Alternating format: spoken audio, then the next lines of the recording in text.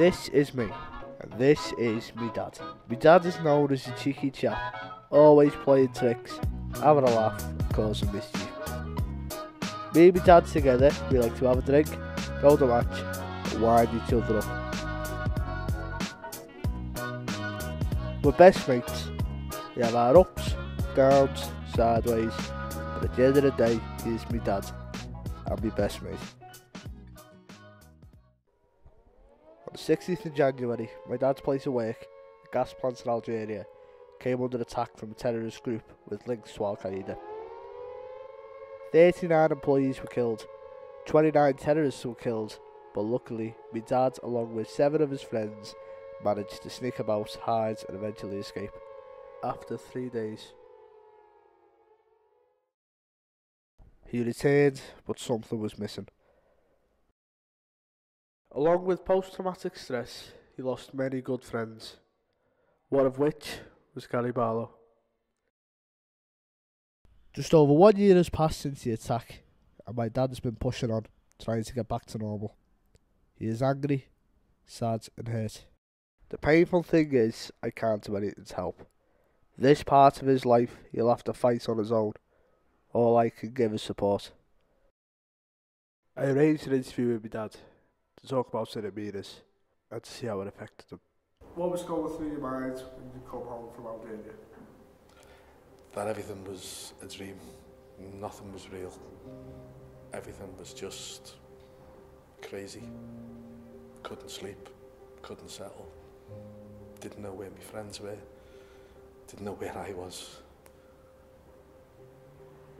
How often do you think about what happened? Every day. Every night when I go to sleep.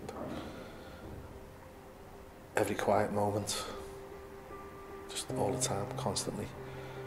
I think of Gary, Gordo. I think of Tura. Every time a certain song comes on the radio. Every time. It's just always. It's always there in the back of your mind. I don't think it'll ever go away. I've just got to try and deal with it and control it. So when I do think, I don't get upset. How would you describe Gary Barlow? What did you used to go to? Football. Gary was a good blue. I know there's no other type. We always talked at the day of the attack. We were actually together because we were talking about the football results the night before. Gary was a great bloke, really was. At the National Memorial Arboretum, a tree was placed in memory of Gary Barlow, and a bench was placed by my dad and the friends in memory of all lives lost during the siege.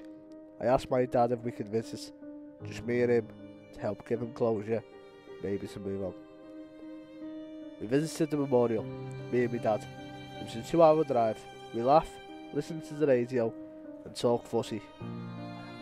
It's 150 acres, so it took us a while to find it. We finally found it, then I stepped back. This was a moment for me dad. This was closure. This is the end of this chapter. It's final goodbye. Here you can move on. Be at peace.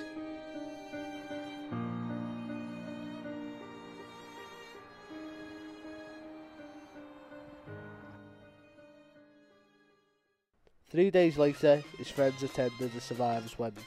Ray Bell and his wife Michelle. Attending were Kev Graham and Geordie Who Can Drink, Stephen McFall and Mick Doherty and Hugh. That's not forgetting Gary Roberts, aka Scoodle. All of whom survivors, all of whom are friends to the very end.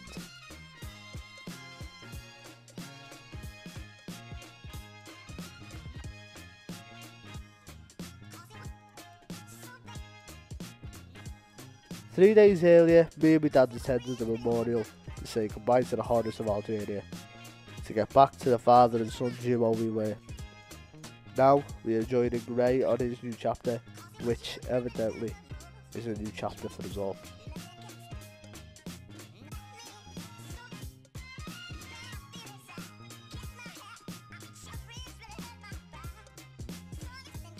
So with this being a new chapter, this is me and my old fella. Together we like to go to the match, have a drink, and have a laugh.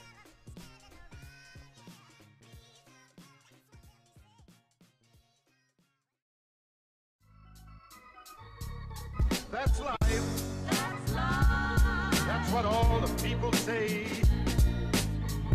You're right.